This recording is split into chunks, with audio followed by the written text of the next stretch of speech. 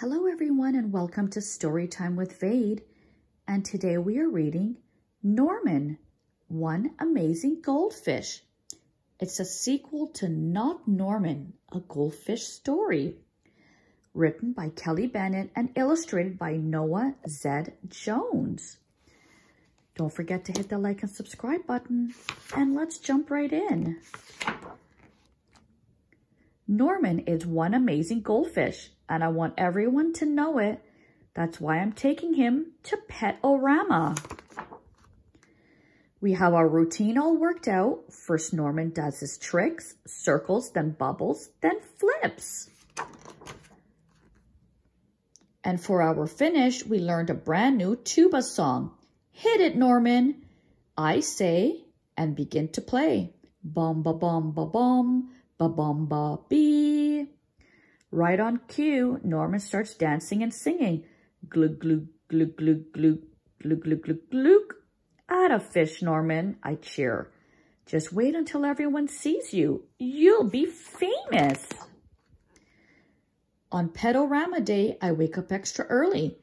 I don't want to admit it, but I'm sort of nervous. Not Norman, he gobbles every bite of his breakfast. The Pet-O-Rama line is super long. There are dogs, cats, birds, rabbits, snakes, and lots of other animals. Most of the kids are wearing costumes, so are their pets. I look at Norman, his orange scale glistens. You're so sparkly, you don't need a costume, do you, Norman? He shoots me a high fin.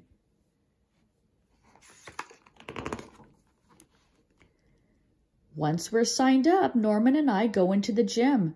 Right away, we spot Ben and Dylan with their dog Mustard. Hiya! Mustard does karate, Dylan says. What does your fish do? Lots of tricks, I say. Hey, fish, Ben calls. Show us a trick. Norman doesn't move. Not even a fin flutters. Dylan and Ben laugh. Pet-O-Rama is for good pets, says Ben, not fish. Norman is amazing, I tell them. You'll see. One by one, the judge calls pets onto the stage. All the pets look good and many do tricks, but not any better than Norman's. Just wait until they see our act, I whisper. We'll show 'em, won't we? Norman spits a mouthful of gravel. When our number is called, I carry Norman onto the stage. The gym looks really big and crowded. That nervous feeling is back again, big time. I glance over at Norman. Under the stage lights, his scales and fins are as sparkly as any costume. Just looking at him makes me feel better. I take a deep breath. Introducing Norman, one amazing goldfish, I announce. First, our first trick, circles. Just as we practiced, I circle my finger in the wings, a poodle, in a tutu twirls. Not Norman. My mistake, I say, trying hard to keep my voice steady. Ready, set, bubbles. Bubbles, a parrot squawks. Not Norman. He doesn't blow even one teensy blip. Come on, Norman. This is an easy one. How about a flip? 1, 2, 3. My hands are shaking so hard, I barely manage a snap. Up! Norman hides behind his plant. I can feel everyone watching, waiting. I give Norman a look, a hard look. His fins and flippers are quivering like crazy. That's when it hits me. Norman isn't being stubborn. He has stage fright too. Oh no, poor Norman. Don't be scared, I whispered. Ignore them and watch me. Let's do this together, Norman, just like at home, okay?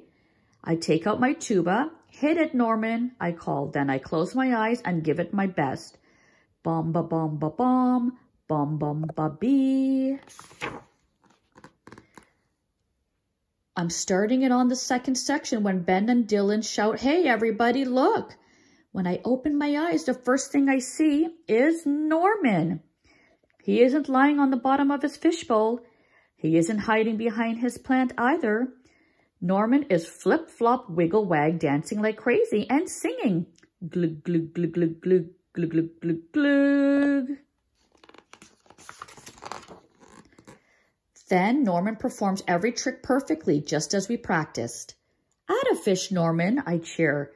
The Pet-O-Rama judges give Norman a prize. It's like I always say, Norman is one amazing goldfish. I hope you enjoyed today's story. Until next time.